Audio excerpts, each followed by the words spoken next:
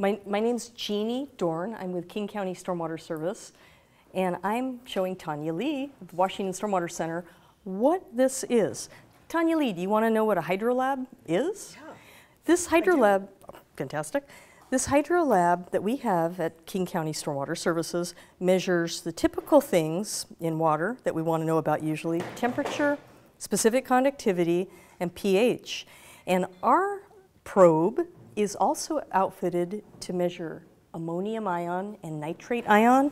And the reason we had it outfitted for ammonium ion and nitrate ion is that the theory is if you have human sewage getting into your stormwater system, you should get a real high reading of ammonium ion.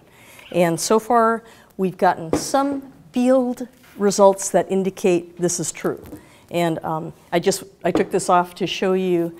The red is the nitrate ion, specific conductivity, ammonium ion, the little silver guy there is temperature, and this big black guy is pH.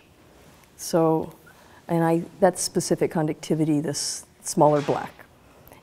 And so what I'm going to do now is I'm just going to put this in tap water just to show you that yes, indeed, this instrument does take live readings of temperature, specific conductivity, pH, ammonium ion, which is NH4, and nitrate ion, which is NO3.